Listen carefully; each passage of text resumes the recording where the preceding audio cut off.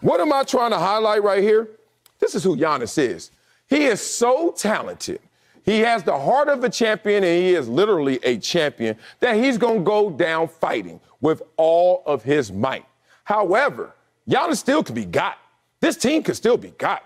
I think this series is going 7. We're going back to Boston. I wonder what scary movie it's going to be when you got to go back to Boston, and Giannis is still going to give you 40, but who's going to be his dependable number 2 that he can trust in? So until Giannis has multiple championships, like he has multiple MVPs, y'all calm down on how scared we should be of this scary movie.